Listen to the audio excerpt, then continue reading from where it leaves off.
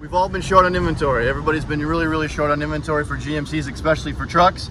And we have a whole bunch of in. You look over here, we've got 2500s, a whole row of 2500s.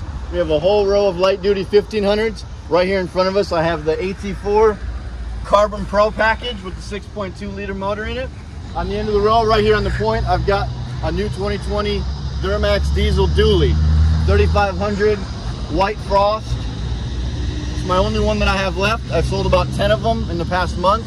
Next row, I have a whole row of Buick Enclaves. I have about 15 of them on the ground right now. The one that we're looking at right here is white frost in the Sport Touring package. It has the Sport Touring wheels and a different styled grille in the front to really kind of set off a sporty look for Buick. The next one right here, I have it in black. It is absolutely gorgeous, same Sport Touring package.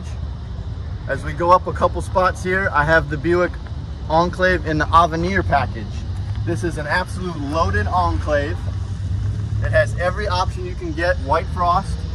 My next row is I have a row of Terrain Denali's, 2020 Terrain Denali. It's kind of interesting.